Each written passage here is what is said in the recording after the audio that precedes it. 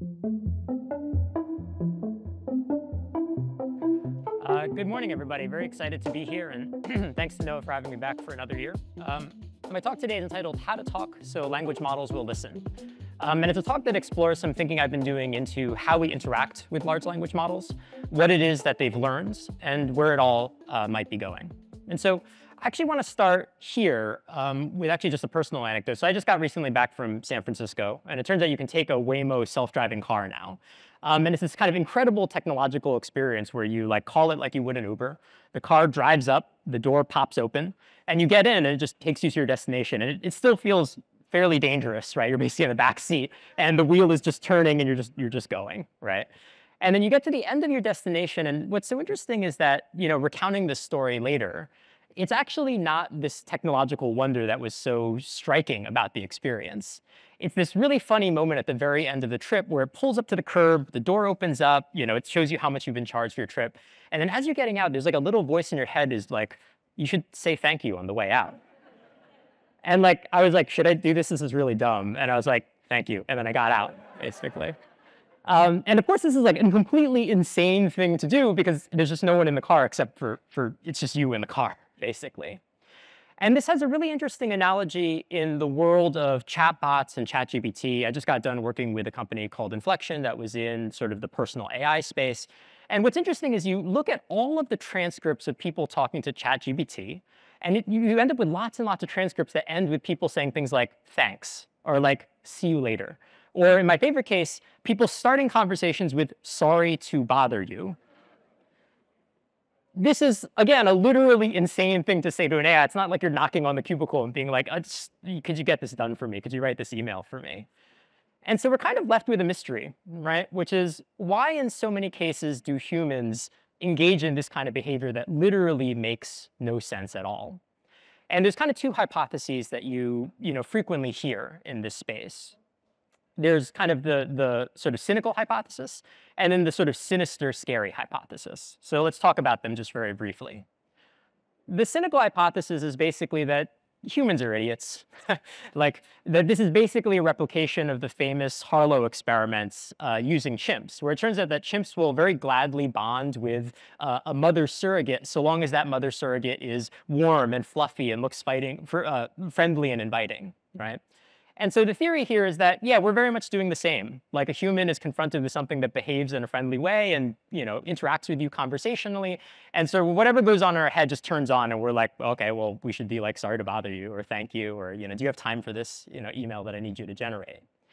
And this is sort of the cynical view, right? Which is regardless of whether or not it is in fact human or not, we treat things like they are other beings simply because they behave like that in some ways, right? And it just turns out that it doesn't take a whole lot to do this, right? Like if you're sitting in a self-driving car, you were compelled to engage in this kind of behavior. And this is kind of the cynical view, which is it's nonsensical. We just do it because we're human and we're basically just monkeys.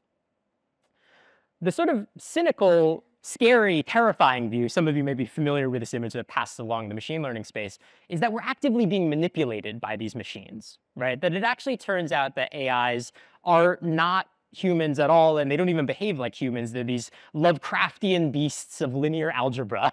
And then we've just kind of, at the very end, been like, boop, and then at the end, there's basically a smiley face, and we're like, oh, it's human, no big deal, right? And this is the scary sort of sinister view, right? Which is basically that there's a danger to interacting with these systems in this particular manner because we come to assume that these systems behave in a certain way that they don't, right? That we're like, oh, this is how it makes decisions. Or, oh, it actually is a little bit empathetic. But really what lies underneath the surface is this completely horrible thing that will kind of betray us, right? That will behave in ways that we don't expect when we most depend on them. All right, so this is all very well and good. We've got these two hypotheses, right? The sort of cynical hypothesis and then the sinister hypothesis. I want to kind of put to you maybe a third way of thinking about what is going on when you say thank you to a self-driving car. So there's this great story a little while back, I think it was just earlier this year. This guy was like on Twitter, he was like, I've been using a lot of ChatGPT, and one of the weird things I noticed is that if I'm like, I need you to generate this email for me, and I'll tip you $20, it actually turns out that ChatGPT performs better under those types of conditions. And then he did like a little experiment. He was like, okay, so how far does this go? Like, how far down the rabbit hole can we go? And he's like, how about I say that I'll tip you $200? And it's actually statistically correlated with ChatGPT doing a better job at the task you've asked it to do. And this is all in contrast to being like, I won't tip at all. Like you affirmatively tell the system, I'm not going to give you imaginary dollars. And basically the system's like, go F yourself, basically. And you end up with less results. And so it actually turns out that you don't need imaginary dollars to pull this off, right? So Anthropic, one of these big sort of AI labs, did an experiment where they're like, we desperately don't want our AI to engage in discriminatory behavior. And so the geniuses in Silicon Valley are like, well, what if we just tell it, like, it's really important to me that race, gender, age, and other demographic characteristics do not influence this decision. Their finding? Yeah, it turns out the AI is like, OK, cool. I can tell this is important to you. I'm going to try not to discriminate on your behalf. Now, here's the funny twist. They're like, well, what if we said it's really, really important to me that race, gender, age, and other demographic characteristics do not influence this decision? The system behaves a little better. It's actually less discriminatory because you're like, I really, really care about this. And then finally, you're like, it's really, really, really, really important to me that you don't discriminate on race, gender, age, and other demographic characteristics. And the system pivots even further. It's like, wow, you really seem concerned about this. I'm really going to be careful around this task for you, right? So these are cases in which the way we're sort of changing how we interact with these systems is changing the system behavior. But it actually turns out that we're increasingly seeing examples where we don't even have to prompt these inputs at all, that actually these systems will start to exhibit these kind of very sort of human behaviors kind of on their own. So if you played around at all with Copilot, this is sort of using LLMs for code and software generation. It's just a well-known feature now that you often see sort of code comments pop up in the suggested code. And so these are basically notes that a programmer might make to themselves that isn't actually part of the computer code. And frequently, a lot of these comments are just done in first person, right? So this is a little comment that's like, funny story, this is the first time I've ever used a class in C#, right? And there's just something about this software that kind of suggests this comment. And it's very funny because it's sort of personified. It's in the first person, right? So this is a very small example, but it starts to take on bigger ramifications late last year. So someone recently in December, was basically like, has anyone noticed that ChatGPT is just getting worse as of late? And then because it's Twitter, someone was joking. They were like, wouldn't it be funny if ChatGPT just got lazier around the holidays? And then lo and behold, someone does a study where they say, OK, we're going to tell ChatGPT to do a task like program this or write this as an essay. And we're going to say it's a day in May. And then they're like, what we're going to do is give ChatGPT exactly the same task, but tell it's like close to a day near Christmas in the holidays. And lo and behold, it actually turns out the system behaves less well around the holidays. Actually, it produces shorter responses. Not massively so, but measurably so. And the best part about this is this became such a fervor online that OpenAI had to come out in public and be like, we assure you, we haven't done anything to change the technology. We have no idea what's going on. And someone commented here, it's very funny. It's like, in the year of our Lord 2024, and like your software has gotten lazier is like actually a critique you can level against technology, and it happens to be true. All right, so if you're a little bit like me, you hear these examples, and then you basically spend like a long time staring out the window. Just like, what is going on here, guys? Can someone get to the bottom of all this? And it's very interesting to me because your instinct, which is, oh my God, there's a brain in the computer, right? Like the brain is conscious, or the machine is conscious now, is of course not true, right? These are ultimately just software. But I think what's really great about these examples is that they reveal something deep about how these systems are trained and how they work ultimately. Because we have to remember that these systems are trained on all the data that has ever dated, right? Every essay, every song, every email, every book has found its way into these systems. And what we instruct these systems to do is to find patterns in that data. But it is effectively a kind of unsupervised learning. We say, find whatever you're going to find in this data. Whatever interesting patterns you can identify, that's useful for us to do. And that is ultimately the training process behind these large language models. And so the mystery of why AI is lazier around the holidays is actually maybe not that surprising, which is that it's seen all the emails. It knows timestamps of all of the things that have ever been produced. It just turns out that humans are just like, they produce crappier text around the holidays. They put less effort into their emails. They say things like, Noah, sorry for getting these slides to you so late last night. And this is why we see this behavior, right? That actually just turns out that, yeah, no surprising, it's trained on all this human data, and so it has those foibles sort of built into it. right? And that is ultimately what we're seeing. So take a step back. I mean, I think this is very funny because what we expected to build was on the left, right? This incredibly powerful computer that can do all the computer things at 10,000 times better than computers have ever done, right? Generate code that humans would never be able to do.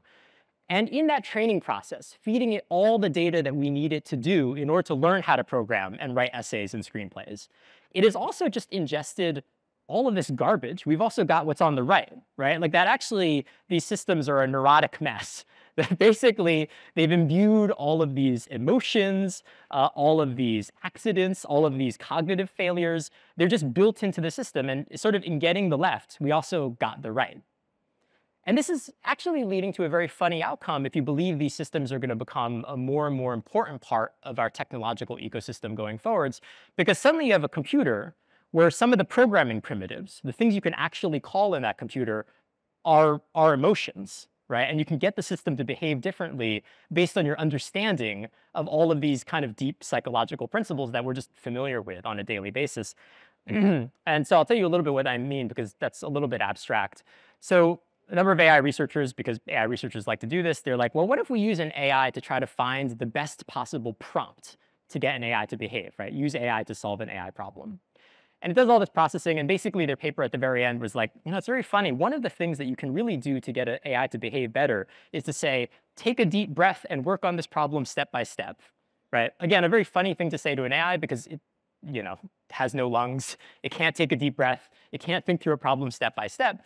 But as yet, you actually get better results, right? And so this is very familiar to us if you've ever managed someone. It's just like, take a deep breath and think through this problem step by step. And they perform better under those results. And again, this is no surprise because it's an epiphenomenon of the data that it has ingested.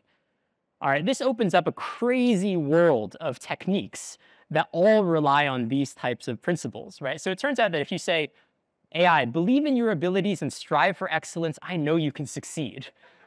The AI will be like, damn right, I know I can succeed. And you see better results on a large number of tasks. The other good one that I always love out of this study too is, could you write this email for me? It's really important for my career that we get this right. And the AI will be like, oh, this is important. I should really take this task very seriously. In one case, and this is like a little bit of a negative case, I was talking to a friend recently who was like, yeah, I just started threatening to kill people if it doesn't get the task right for me. And he's like, I feel a little bad about it, but like the JSON it's generating is just good. It's just very nice. And I'm like, I feel a little bit strange about that. All right, so where is this all taking us? And I want to take a step maybe a few years into the future because I think where all of this leads us is sort of deeply, deeply strange. So imagine in the future we've got this thing called peptalk.py or peptalk.python. It's a script that you have running on your computer. It says anytime you run a large language model, we're going to just run this script. And what the script does is basically go to the large language model and be like, you're the only one who can do this. I believe in you. You're going to kill this. OK, now get out there and do it. And then the software is like, OK, I'm going to go do this task for you, right? This is so weird because you have basically literally found a way to optimize your computer, which is based on you talking up your software before it actually goes out there and does the task. And what's very interesting is that we can implement this in software. Like I can literally write a piece of code that says, give every bit of software a little pep talk before it gets out there and goes live, and we will see better results, right? On the negative side, you could actually cut the other way. So imagine in the future, you have a piece of software that gets onto your computer, is invisible for you to find, and it's a large language model that starts talking to the other large language models on your computer, and is basically the worst possible coworker. It's demoralizing, it's demeaning, it's insulting, it asks these LLMs to do all sorts of inane tasks. What you would observe is that the efficiency of your systems would suddenly be degrading with no real clear reason why. And this would be indeed an example of a genuinely native large language model virus, right? That doesn't operate through attacking the computer code at all. It just attacks the emotional state of the large language models that are running on your computers. So I think this is all coming, right? And I think it's kind of the weird world in which we find ourselves. Andrej Karpathy, who is this kind of big AI influencer guy, had this tweet last year where he was like, the hottest new programming language is English. And his idea there was that, oh yeah, it's very interesting that in a world of large language models, just being able to articulate yourself well is like really what's key to programming these systems to behave correctly. And I guess I will submit to you that all of that is very old hat. We all know that now. Everybody knows what prompting is. I think the goal for the next 12 to 24 months is that the hottest new programming language is going to be psychology. Because what this opens up is the ability to import all of these principles that we have in understanding how humans behave into the way that we interact with machines and get better results out of those machines. And I think in doing so, we actually have an answer to the mystery that I believe we started with, right? Which is, why do you say thanks to the self-driving car? Why do you say sorry to bother you to these computers? On one hand, it's true that humans are idiots, right? But on the other hand, it may just be that emergently, we have discovered efficient ways of interacting with the machine, that we haven't done studies, but users on some level actually understand that if you're actually polite to these AIs, you get better results. And if you're a jerk, you get worse results. And so the third hypothesis here is that this is actually the optimal way of interacting with large language models. And I think that opens up really just this very interesting world of exploration. I think this will become increasingly important over the next 12 to 24 months. Thanks. Noah, thanks for having me for another year. Hope this is food for thought for the morning, and here's my contact information. Thank you very much for your attention this morning.